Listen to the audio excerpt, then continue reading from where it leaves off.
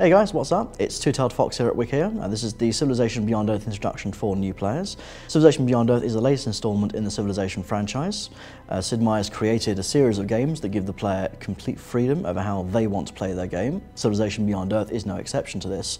You land on an alien world, and you are able to explore the resources around you, and you can even vie for other sponsors for dominance on the planet's surface. The choices you make before you hit planetfall allow you to further customize how you want the game to play. For example, you can choose what sponsor that you want to sponsor your journey, and each of these sponsors gives a different bonus to how you play your game. You can also choose either, for example, an extra soldier or an extra worker for when you reach the planet to either give you, say, a more military advantage or a more economic advantage. There's something very magical about the games that Sid Meier creates. You know, there are games that you can, say, play for a couple of hours each day.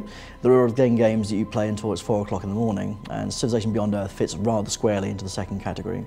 If you haven't played a Civilization game, or if it's been several years since you've played a Civilization game, then Civilization Beyond Earth is perfect to start off with. Hi everyone, this is Lele and I'm here to talk about Civilization Beyond Earth. So before you start playing the game, there's a few mechanics that you're going to want to be aware of, as they can really have a major impact on your game. The first one is culture. Accruing points in cultures is going to expand your borders more quickly. In addition, it's also going to let you buy virtues, and virtues are these little perks that you can have which give you extra bonuses to things like your overall health, production, and things in that vein. Next, there's research, and research is going to sort of speed along your projects on the tech web. And the tech web is where you're going to go to unlock units, buildings, affinity points, basically everything you'll want to sort of develop will be found on the tech web. And next there's energy. And energy is essentially the currency of Civilization Beyond Earth. So you're going to use it to buy new blocks of land or to buy units as well if you need to. So as well as these main three, there's a couple of other little sort of mechanics that you want to be aware of. One of them is food. Without food, your cities aren't going to grow.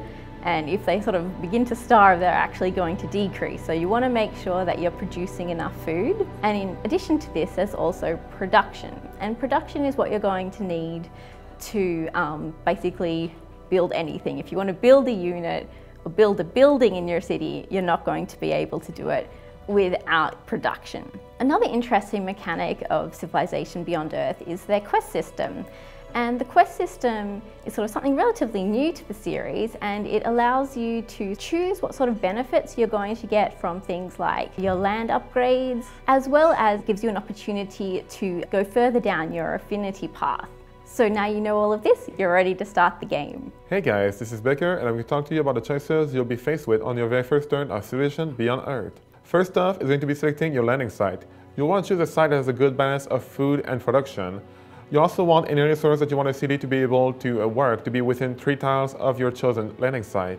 If you're having trouble locating any resource, you can turn on the resource icons by clicking the little eye in the minimap. You also want to be on the lookout for aliens. You want to decide early on if you want to antagonize them and maybe clear out their nests, or if you want to try and ignore them and maybe live in peace with them. Finally, be on the lookout for any strategic resources near you. You'll eventually want to research technology that grants you access to them. If you chose to try and live in peace with the aliens, you might want to research ultrasonic fences to keep them away from your cities. Now you're ready to play your first turn of Civilization Beyond Earth. Good luck!